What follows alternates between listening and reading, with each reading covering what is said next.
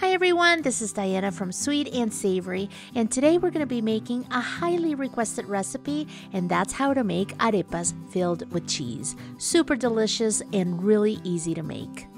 I'm going to leave you the link for that recipe in the info box below, but you can also find it at sweetysalado.com/en.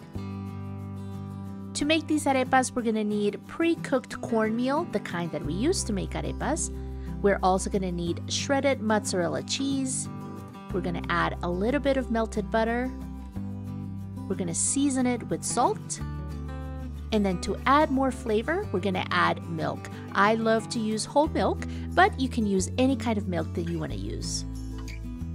We're also going to add warm water.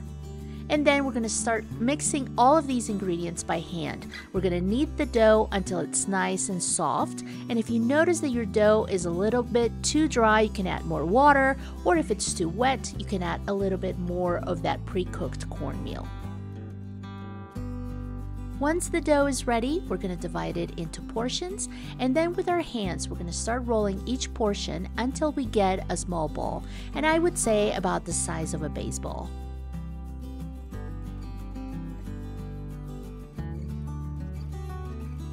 The next step is to flatten that ball into a small disc, and we're going to use the palms of our hands to do this. After that, we're going to make an indent right in the center, and then we're going to place our cheese. I love to use string cheese for this, and then to make it more cheesy, I add a little bit of mozzarella cheese. You can use either one, or you can use both like I'm doing here. Now we're going to close the arepa around the cheese, and then we're going to seal the seams with our fingertips.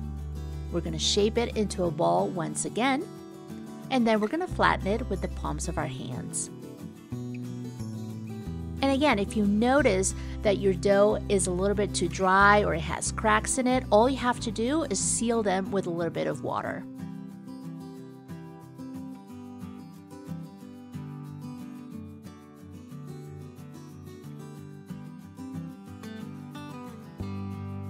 To grill the arepas, you can use one of these wired grills that they sell for electric stovetops, or the ones that they sell for gas stoves, or you can use a pan. In this video, I'm going to be using a grilling pan because I love the grill marks that you get on the arepas. We're going to heat the pan over medium-low heat. We're going to add a little bit of butter. You can also use oil. And then we're going to grill the arepas for about 4 to 5 minutes. And remember, we're not cooking the arepas because we're using pre-cooked cornmeal. We're only grilling them so that we can get that nice color on the outside. And then very carefully, we're going to flip them over so that we can get those grill marks on the other side. And once they're ready, we're just going to let them rest for a few minutes before serving. This is pretty much what the arepas will look like on the outside, and the best part, they're going to be filled with that wonderful mozzarella cheese. And that's your recipe for making delicious Colombian arepas filled with cheese. If you enjoyed this video and this recipe, please give it a big thumbs up and share it with your friends. Also, don't forget to subscribe to the channel and follow me on social media.